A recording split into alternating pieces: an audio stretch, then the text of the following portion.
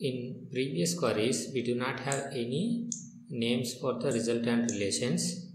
In general, for most of queries, we need to apply several relational algebra operations one after another. Like this query here, we need to apply first selection operator, then projection.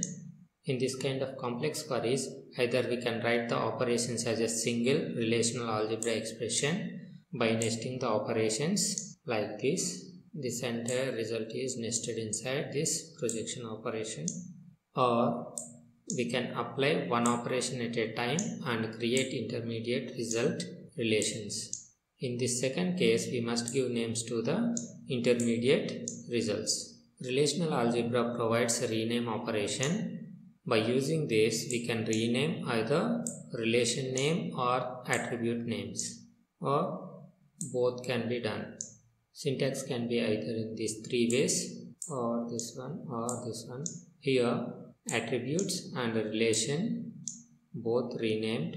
Here only relation name is renamed. Here only attributes are renamed. Row is used to denote the rename operator. S is the new relation name. B1, B2 up to Bn are the new attribute names.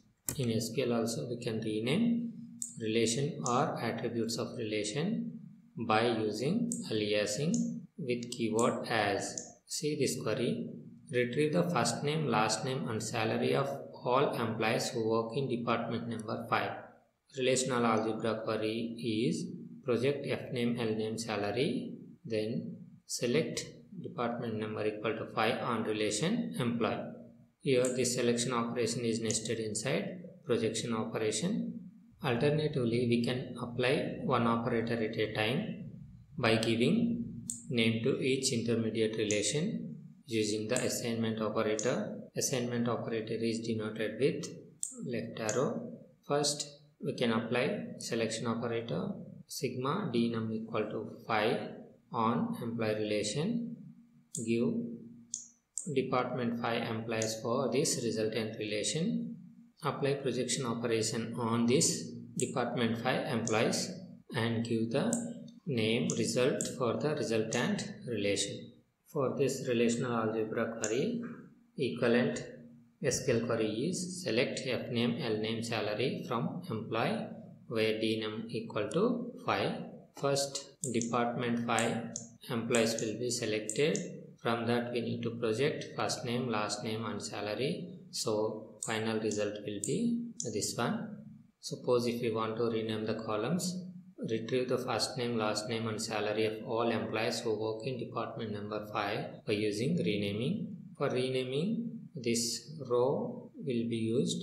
Here we want to rename fname, lname and salary to first name, last name and salary. If we want to rename this relation employee with E, we can add this one also. Equivalent SQL query will be this one.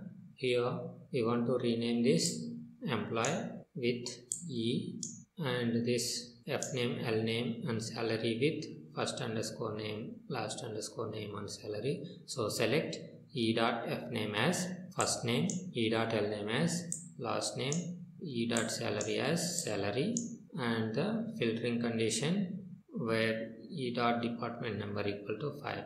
Then result will be this one. Here you can see attribute names changed to this new names, first underscore name, last underscore name,